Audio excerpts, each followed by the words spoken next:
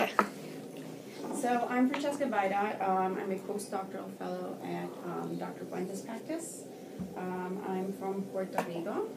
I actually did my PhD there, and I did my internship in Denver.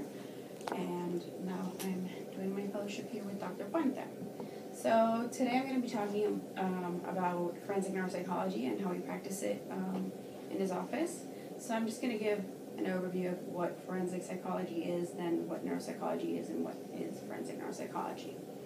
So, do any of you guys know what forensic psychology is, or do you have any ideas? What comes to mind when you think of forensic psychology?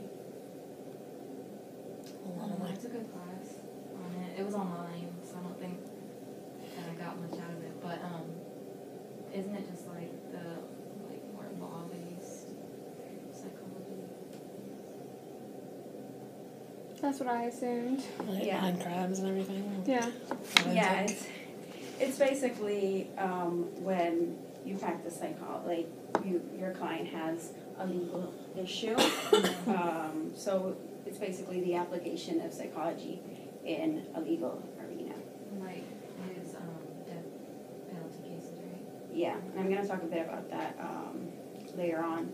So usually since it's legal, there's going to be civil and there's going to be criminal cases. In civil cases, there's custody evaluations, there's personal injuries, there's workers' comp. In criminal, there's insanity, competency to stand in trial, diminished capacity, and that sort of thing. So a forensic psychology has a lot of rules. It involves research, it involves assessment, sometimes it's just consultation, sometimes they design or and implement treatments, and other times they have to be an expert witness in the courtroom. So, and then there's clinical neuropsychology. What do you guys know about neuropsychology? Just kind of what we've learned in this class. What have you learned in this class? Just a little bit, sparing the brain cutting, and that was kind of the start of it. So it's basically the brain-behavior relationship. That's what you basically study with neuropsychology. It's how the human behavior relates to the normal and abnormal functioning of the central nervous system. So Fuentes actually, he's a neuropsychologist, and now he does a lot of forensic neuropsychology. So forensic neuropsychology is basically a combination of both. It's basically applying the neuropsychology knowledge into a legal system. So basically it's the forensic neuropsychologist will help assisting in understanding the cause if they're suspected of a central nervous system dysfunction and behavior, emotion, cognition, which includes also decision making, judgment, and that sort of thing. So I'm going to talk a bit about how we do it in our office, and it's usually that's kind of the standard everywhere. But so usually you get a referral. It can be from the court, it can be from the attorneys. You first have to ask the question if it's within the area of expertise of the clinician, the timeline. We usually have a call before we actually see the patient and with the attorneys or whoever is the referral source to just discuss what they want, what is their question. Then usually we review records. We review school records, review employment records, medical records, and that sort of thing. We also ask if this person has been evaluated before, because there's also practice effects with some of the tests, and then based on that question, he tailors the interviews and the testing, and what type of test he's going to give, and that sort of thing. Usually the neuropsychological testing includes tests of effort, especially in forensic cases, tests of attention, executive functioning, memory, intellectual capacity, and sometimes there's also like emotional testing and that sort of thing. So I'm just gonna talk about like some type of cases we sometimes receive and what we are looking for in those cases. For example, sometimes you can receive a case of like a personal injury. So someone claims that they had an injury at this place, and that person, because that person was negligent, or that company was negligent, and he has to assess. They're basically trying to assess if there was an injury, a psychological injury, and based on that injury, this person is presenting these deficits in whatever area. So, for example, like what? So you would assess the person who got hurt to see if they were entitled to psychological compensation, basically. Yeah. So in those cases, you have to review a lot of like previous records and that sort of thing, because you want to know if like how that person was functioning before, and if this was actually the reason why this person is presenting these deficits or these impairments. So, for example, I was in a store and something fell on me, and after that I've been having a lot of issues. Like after that I lost consciousness, and then I've been having a lot of issues with like my processing speed and my judgment and making decisions, and so I'm seeking for compensation. So because they were negligent, and well, I go. Usually, the attorney will go to a neuropsychologist and ask for him to do an evaluation to see if this person actually, like, these deficits are a cause of that situation. So in a case like that, if it's the attorney who's referring, we usually will ask for all like the medical records, all the academic or employment records, to see how this person was functioning before and how this person maybe is functioning now. You also usually do a lot of interviews with like family members or other people who have known this person before, and then after you do that, well, there's neuropsychological testing, and you give them several tests. Usually we give 2 tests of each area, to assess each area.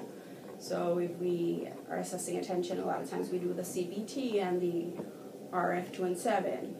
The CBT is a test on a computer in which the person sits in front of the computer and basically is presented different stimulus, and they have to hit either the space bar or hit a letter in the keyboard, or that sort of thing. The RF217, they have to look for some numbers in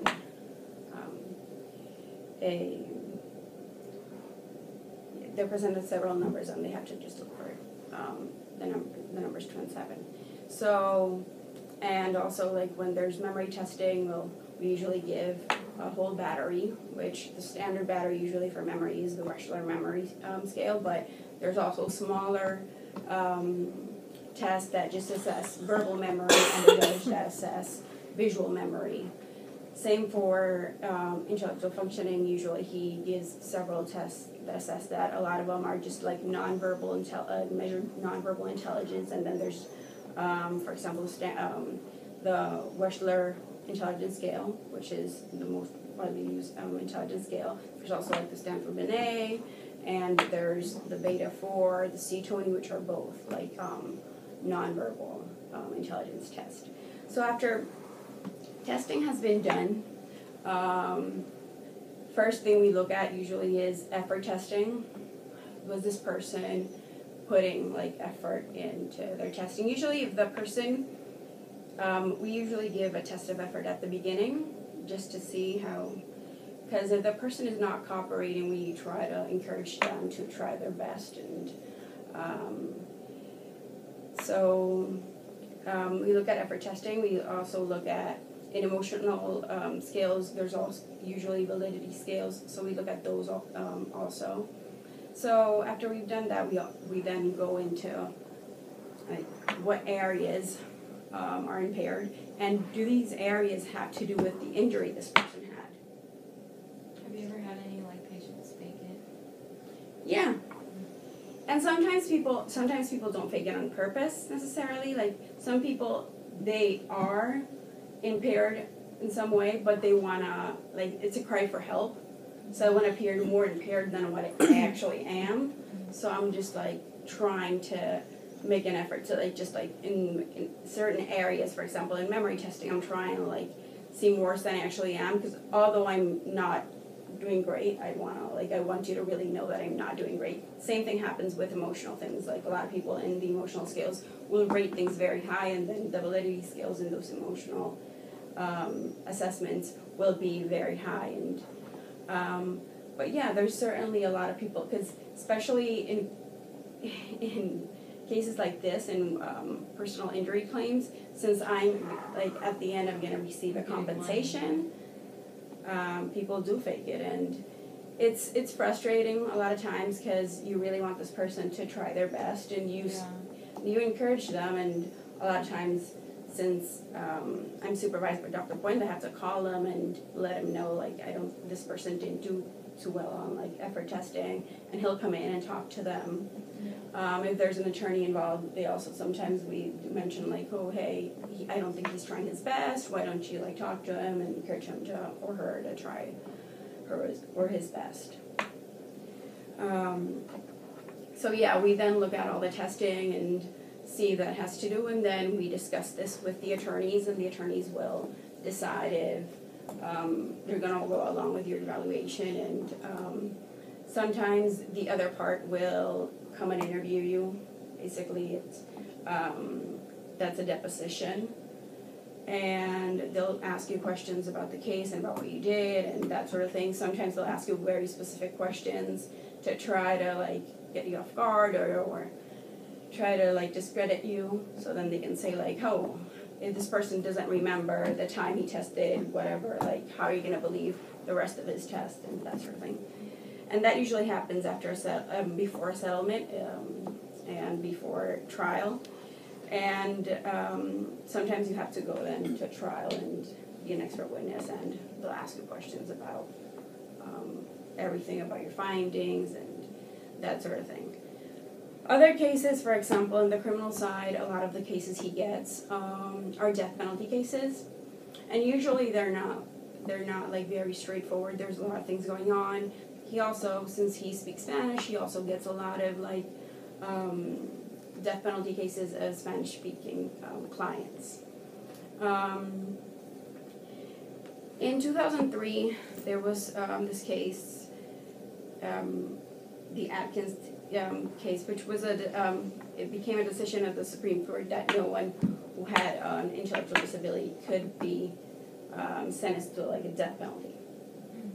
So sometimes he gets cases that were sentenced before this ruling. So now they're going to go to trial again and see this person. So he has to assess this person. When you're assessing for an like he does give them a lot of neuropsych testing, and he also obviously will test for IQ. And usually for a person to meet the first criteria for an intellectual disability, the person has to have an IQ of 70, but it can go 5 points down, 5 points up. And then if that testing is within that range and like we see there's some deficits, usually he will also assess like prong 2, which prong 2 is adaptive functioning, which is the other area in intellectual disabilities that is very important. There are several tests that assess that area. They're standard tests like the ABAS and the Vineland, but a lot of those tests haven't been normed like where these people come from, if they're from like other cultures like from Mexico or they're from El Salvador and they live in a very rural area. So sometimes it becomes very difficult to give these tests to these people, and some people just sometimes the cultural differences. Yeah. And the same thing happens with the IQ test. There's a lot of like differences also. But then again, you're assessing them in the U.S., so it's like they come from another culture, and like it's sometimes it gets pretty complicated. But so for example, when he will give them these tests if he's able to, the person, because there's sometimes people who like you first, the people you're able to interview might not be able to read or write. So then that becomes an issue.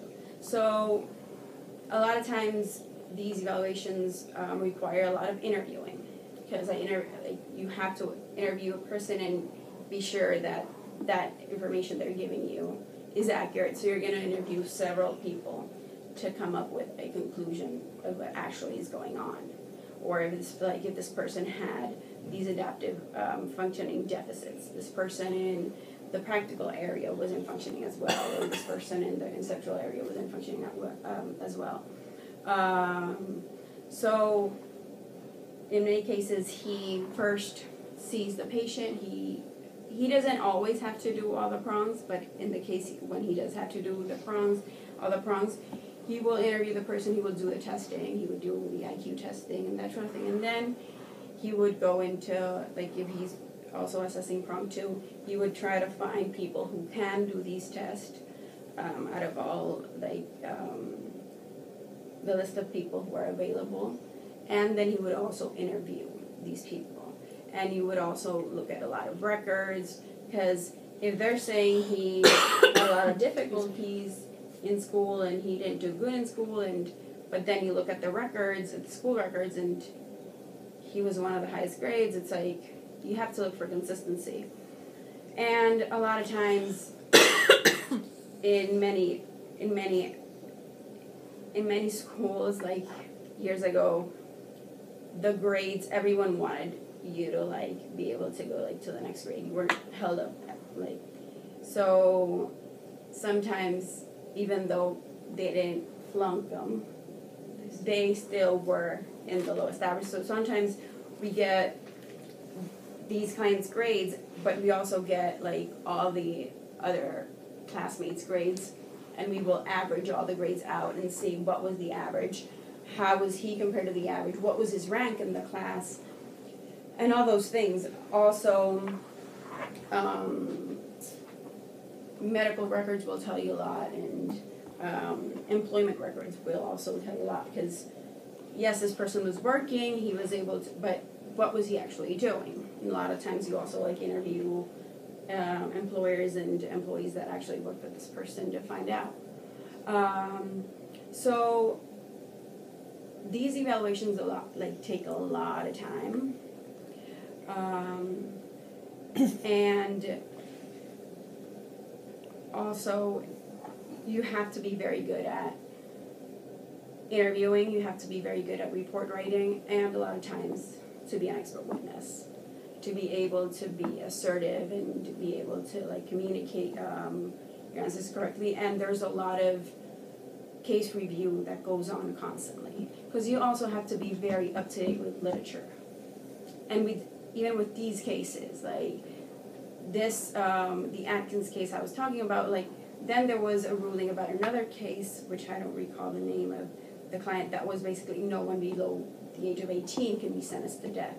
Then there was the Hall, which was the Hall in Florida, which the person got a 71 in the IQ test, and originally the cutoff was 70. So now since there's like a standard error, well, it can go up to 75, and there's also a lot of other things that have to be taken into consideration. IQ is not just a number. And as I was mentioning before, a lot of these tests sometimes, for example, in the U.S., the mean is 100. And I was recently talking to Dr. Puente, and I think it's the Mexican ways, or it's 90. It's the mean. Like, so the average, like in the middle, if you look at a bell curve, do you guys know what a bell curve is? So there's like one standard deviation or two standard deviations. Usually these people with these impairments, when you consider someone who's impaired, that person is usually like 2 standard deviation below the mean. So, Is the Go sorry. ahead. Is the difference between it like they aren't actually less intelligent than we are, they just are intelligent in a different way because they can't take our tests, or they don't know how to test like we, you know? there's a lot of issues that come into play. I think they've been trying to make these tests better, but a lot of times it has to do with the population the test was normed with. Here in the U.S., they make a great effort for the weights to be very representative of the general population. So they test a lot of people from different areas, very rural areas and very like big cities and that sort of thing. So we actually have a test that is representative of the population. In a lot of places, these tests aren't given to represent like the general population. A lot of times they're given because in areas which maybe are a bit more rural and people are more accessible and easier to test. Are they given our tests though, or are they like specified for that country? Are they changed a little bit for the cultural differences? Yeah, yes. Because for example, test here will ask questions about different, maybe important people from like that only people who lived in the U.S. can know, and so there's questions that are very specific for the different cultures, and there's also some processing speed things that usually they give more time, and because people in the U.S. tend to be quicker than people in Latin America, which if you think of like life, usually here life is like Well, we're trained to be like that. So yeah, there's questions that are going to be adapted and changed to like for it to be like culturally sensible. But they're similar. If you think of like the weights in Mexico, the weights in like they're pretty similar. The weights from Spain and the U.S. weights, they're similar in like the different subtests that are given. And some of the questions are very similar, but they're arranged in different orders. And sometimes the rules here are more strict as to like I can give you 1.2 points or 0 for, and if you repeat the same like a synonym can actually be a 0 in the weights here, and it can actually be a 1 in the Mexican weights, and so yeah, like a lot of times it becomes an issue. So yeah, he's sometimes asked to like testify as an expert witness. Sometimes the case is settled before that, so sometimes you don't have to go to trial or anything. I have a question, I forgot it. So for cases that are, let's say, like ruled on already, and then they come out with like a new law, like the death penalty for 18 years or younger, would they have to like go and reopen that case, or it's like already closed and ruled on, so it's like it is what it is? Sometimes they do. I think it's the like I don't know, legal term is like habeas corpus or something. It's like I was sentenced to this, which now is like has changed. Yeah, that's why a lot of people after the Atkins ruling have been able to get out of a death penalty, because if you go back to the case and you see this person this person has an intellectual disability, and but yeah, you can go back. And yeah, I think that was all I was going to discuss. Do you guys have any additional questions? It was actually pretty interesting.